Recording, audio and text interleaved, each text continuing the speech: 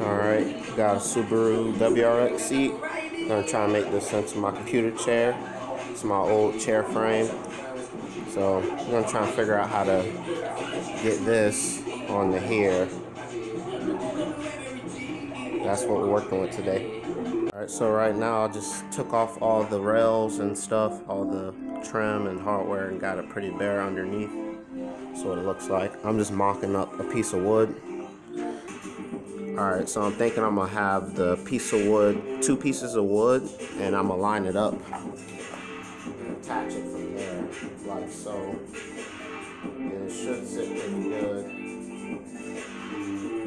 Pretty low. The issue was before it was sitting a little high, and it still might sit a little high. But it's definitely lower without all the hardware and rails on it. So I removed some more stuff on the side, got the little spring out of there, so it's more flush up and down here.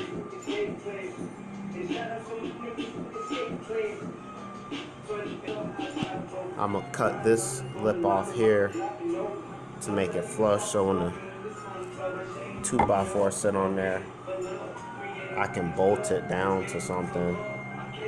So I'm gonna run it like that.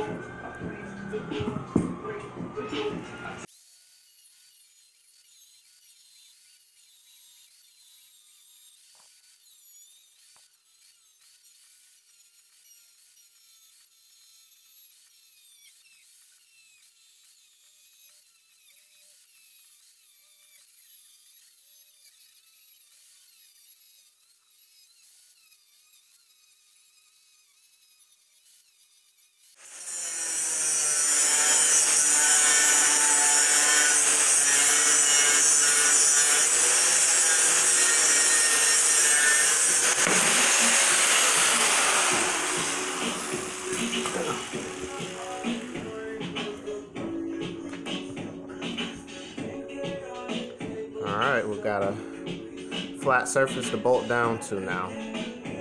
Alright, so I got my holes drilled out.